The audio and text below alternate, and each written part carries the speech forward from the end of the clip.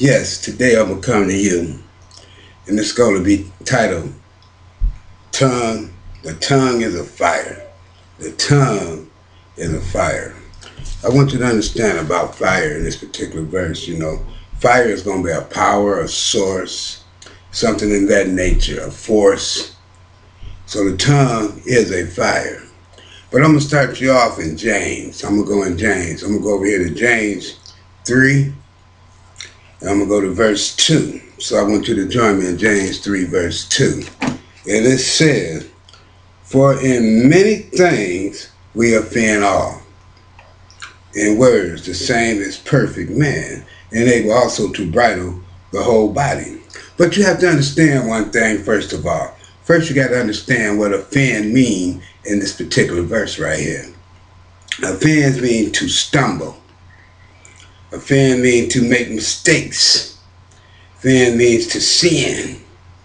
And when you're dealing with sin, you're talking about ways where you can attack someone, where you can hinder someone, where you can cause displeasure for someone.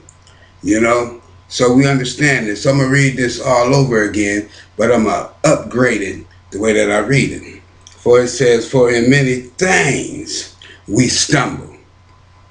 So in many things we stumble. And we're going to talk about the mouth a little bit. We're going to talk about the tongue.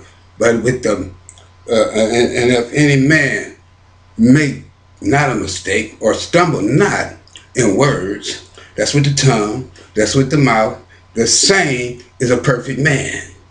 That means a good man, a complete man, you understand? And able also to bridle the whole body. To bridle. Look at the word bridle and say control the whole body. To restrain the body. To get the body to follow. So therefore, your tongue leads your body. What you speak, a lot of time, is what you do. So therefore, the tongue is a fire. Now let's go down here to verse 5. And in verse 5 it says, "Even so, the tongue is a little member," just a little part, "and boasts great things." That means to brag. That means to even speak falsely. To even speak falsely. To talk in vain. So, what you're speaking is a bunch of lies and deceptions. Then it says, "Behold, how great a matter a little fire kindle." How great a matter a little fire kindle. Unfortunate conditions or circumstances. That's what the matter with. That's what matter going to be here. A matter is an unfortunate condition or circumstance. And it's a little fire, and it kindles. And that little fire is that tongue. That fire is that tongue that starts everything. Kindle, to start, to ignite, to bring forth. That's what the tongue do. That's what that little fire do, that little tongue do. It starts stuff, So it said, "Even so the tongue is a little member," it's a little part, "and boasts great things. Behold, how great a matter a little fire kindle." So that tongue can start a lot of unfortunate circumstances, unfortunate conditions. It can get you in trouble. Let's make it plain and simple. The tongue can get you in trouble. It can kindle trouble for you. It can continue problems for you. That's what the tongue can do to you. Okay, but let's go down to verse 6. And verse 6 tell you why I named it this title, because it said, "And the tongue is a fire."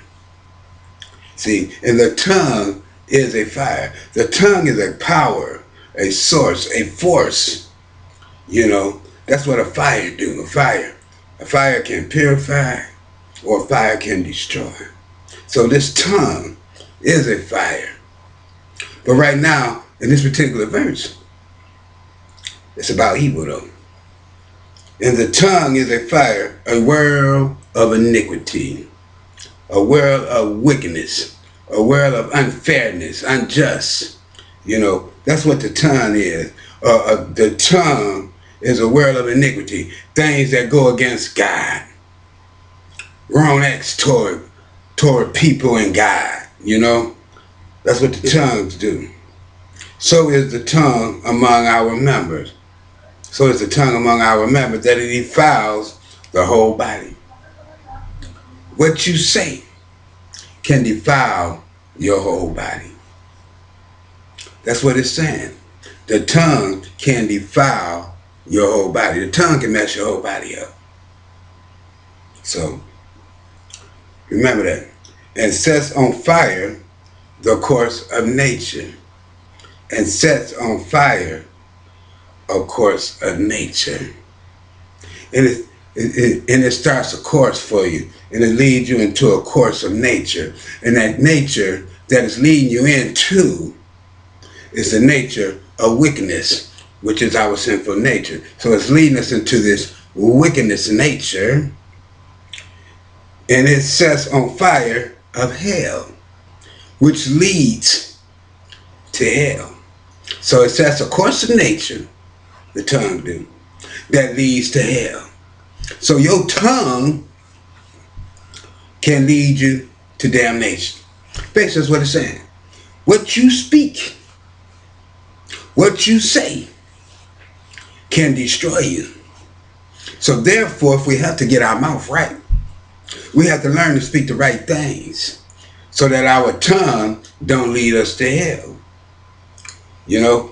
But even down here in verse 8, I'm going to jump on down here to verse 8, then it says, but the tongue can no man tame. It is an unruly evil full of deadly poison. But I want to catch the first part of this though. But the tongue can no man tame. Can't no man tame that tongue. There's no way a man can tame the tongue. So that's why we go to Christ. So that we can receive the Holy Spirit. So we can have faith in the Holy Spirit, the Father, the Son, and the Holy Spirit, so that our tongue can be tamed. But it's not tamed through ourselves.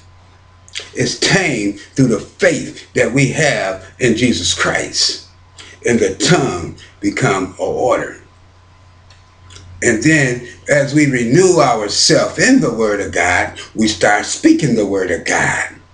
See, once we renew our mind, and then we start speaking the Word of God, and once we start speaking the Word of God and living by the Word of God, and then guess what? Your tongue is being tamed to do the will of God, to speak the will of God. And when you speak the will of God, guess what?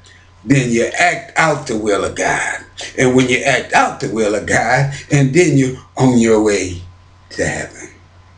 And then you're on your way to be with the Father. Because now your tongue have been tamed by the Holy Spirit, but not by you. You cannot tame your own tongue. It can only be done by the power of God. And that's it. And it has to be tamed because of what it consists of. Do you understand what it consists of? It consists of unruly evil. Unruly evil. Unlimited evil. Full of evil. That's what the tongue is. It's full of evil and deadly poison. Our tongue is full of evil and deadly poison. But by the grace of God and by what Jesus Christ did for us, that tongue don't have to be like that no more. Because we got a purifier. And his name is Jesus. And Jesus can purify our tongue and get our tongue right through the power of the Holy Spirit. Once we accept Christ as our Savior and we develop ourselves in his ways and in his will by the studying and applying of his word in our life, by the renewing of our mind, by giving praise and looking to the Father, our speech change. Because when our speech change, our heart change. And when our heart change, our tongue change, because he has given us a new heart. And therefore, the tongue becomes under subjection to the power of the Holy Spirit through the Father. That's the way it works. That's the only way you tame the tongue. If you want to quit cussing, you want to quit backbiting, you want to quit all that, then you got to go to Jesus. So you can have the Holy Spirit to tame your tongue to speak the right things, to say the right thing. And when you speak the right thing, that means you're thinking the right thing. That means you're going to do the right thing. But you got to go to the Father if you want to tame that tongue through his Son, Jesus Christ, to receive that precious Holy Spirit that will guide you and tame your tongue. But there's something else that goes on with this tongue in verse 9 that you got to understand, that I hope you get. It says, therewith bless we God, even the Father, and therewith we curse man, which are made after the similitude of God. After the similitude of God. Out of the same mouth proceedeth blessings and cursing. My brethren, these things ought not so be. These things ought not so be. See, blessing and cursing shouldn't be coming out your mouth. You shouldn't be blessing God with your mouth and then turn around and cursing your brothers and sisters. And that means to be speaking evil of them, to speaking bad of them, to speaking evil. It ain't just to deal with profanity. We taking this cursing to another level, because we taking it to God's level. Man's level cursing is just profanity, but God's level of cursing got to do with speaking evil, to speak bad, to put somebody down instead of to build them up with your words, to degrade them with your words. That's speaking evil of someone. That's cursing someone. To tell somebody they no good, that's cursing someone. You ain't got to use them choice words in order to curse someone. This is what you got to understand, and that's what we do with our tongue. We go here on Sunday and we bless God, and we give him praise, and we honor him. But as soon as you walk out the door, you're probably talking about somebody, backbiting with your tongue. You understand? Even confront them in their face and telling them they ain't no good, they ain't about nothing, they ain't gonna equal to nothing. Study cursing them with your tongue. That ain't the way it go. God don't play it like that. He said that shouldn't be. That's what he said. He said that himself. And he said, James said, out of the same mouth proceedeth blessings and cursing. My brothers, these things are not to be. So you know what? You shouldn't be going around blessing somebody and then turn around cursing somebody. The way that it should be, you should be constantly blessing, blessing, blessing, blessing, encouraging, lifting up, speaking in love. These are the things that I consider blessings, you know, to guide someone in the right path, you know, to encourage them to do the right thing, to talk them out of doing them sinful things that they once used to do. Bless with your tongue. Let a person know when they do a good job. Let that person know that you recognize them for who they are. Lift them up. Don't tear them down. That's what we're supposed to be. As Christians, we're supposed to be out here blessing people, encouraging people to do the right thing. Blessing them when they do something right and let them know that it's appreciated. Bless them by glorifying them a little bit about what they're doing so that they can feel good about themselves instead of cursing them and knocking them down. And when they do good, you say, oh, you could have did a little better than that. You know, that right there wasn't good enough. Oh, I don't appreciate that. That's what you call cursing. But instead, you can say, hey, you did a nice job. I appreciate what you done, you know, and you let them know. So you can encourage them, so you can lift them up to make them want to do a better job. Tell them you're proud of the good things that they're doing in life, the righteous things that they're doing in life, the good things they're doing in life. You understand? You curse them.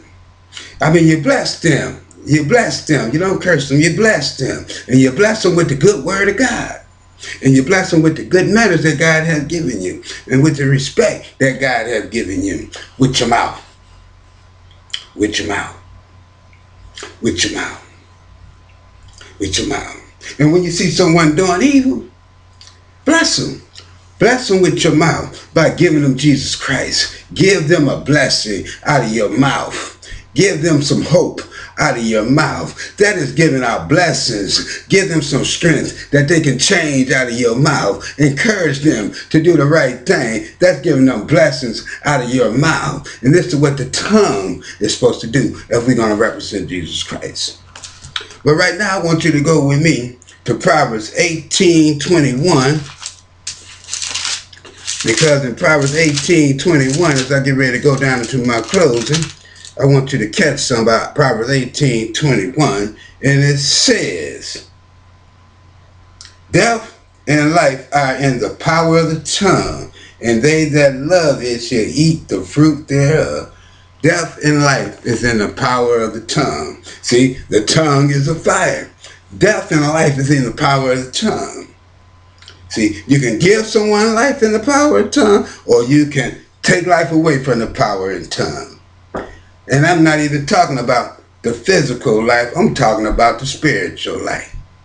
You can give them a spiritual life in the power of the tongue and take them out of that death life that they live now.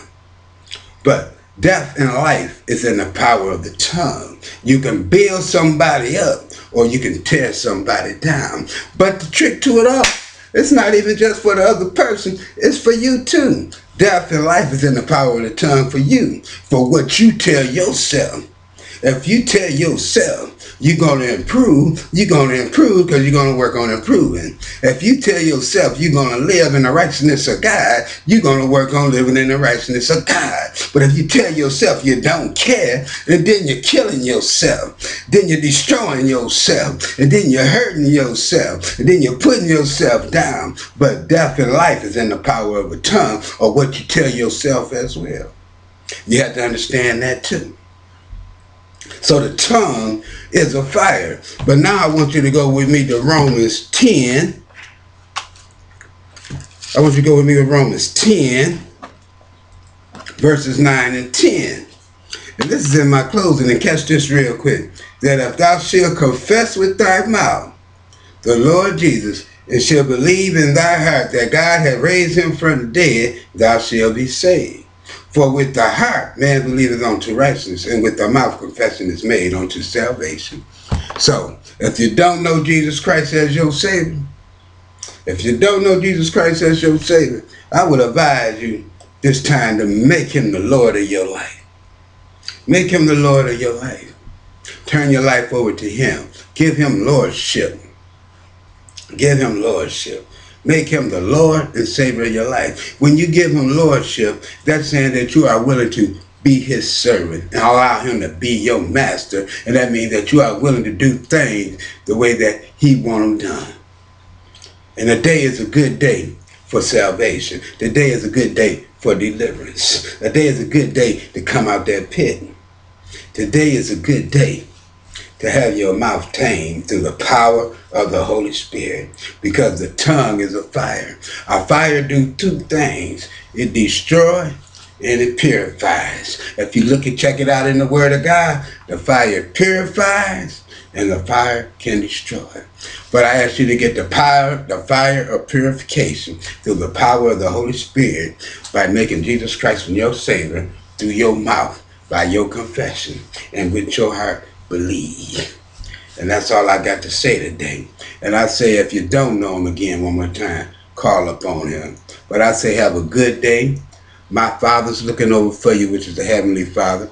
And Jesus done took care of his business for you. So today, I don't want no one to perish. Come to the Father. Check me out on YouTube under Thomas Patterson. I'm there with some more videos. If you like me, check me out. And may God continue to bless you and help you in all that you do. I love you all.